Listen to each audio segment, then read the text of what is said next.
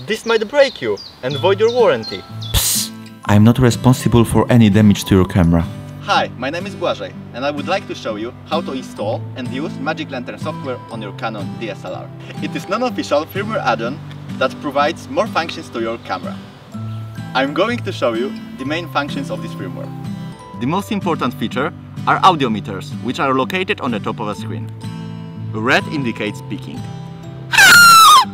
Second very important feature are zebras. They show overexposed parts of the image. You can see that they disappear when I correct the exposure. You can also set them to show you underexposed areas.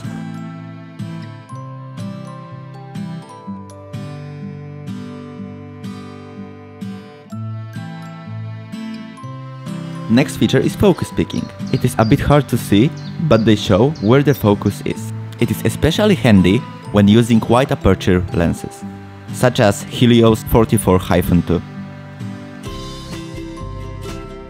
Next big thing are the bars on the main screen. They show you everything that you have to know. Focal length, aperture, shutter speed, ISO, white balance, and the focus distance. On the top you can see temperature of your camera, frame rate and remaining space. Installation process may vary with camera model. I will present it on Canon 600D. First thing that we need to do is format our card. Next step is to put card in our camera. Perform low-level format from camera. Now we are going to take out SD card from our camera and put it back in a card reader.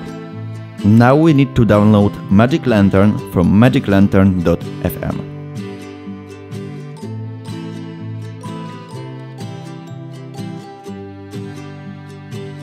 Copy all of the files from the archive to the SD card. Be sure to eject your card safely. Put card back to the camera and turn mode dial to manual. Switch your camera on. We are going to click Menu and go to One Before Last tab. Click on Firmware and accept installation. Restart your camera. Press trash can button to open Magic Lantern menu. It is really old version of Magic Lantern. We have to update it to the newest version.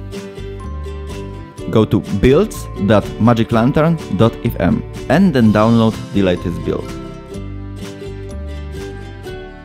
Remove all the files from the SD card and extract newly downloaded files there. Take back card to the camera and power it on. Press info button till you see Magic Lantern info bars. Press trash can button and you will see all the menus. Remember to read all of the information on Magic Lantern website before installing this firmware. When you are using Magic Lantern and you want to take your SD card out, you have to open card door and wait for the red LED to turn off. I hope this tutorial will help you with your video production. Please subscribe and leave a like.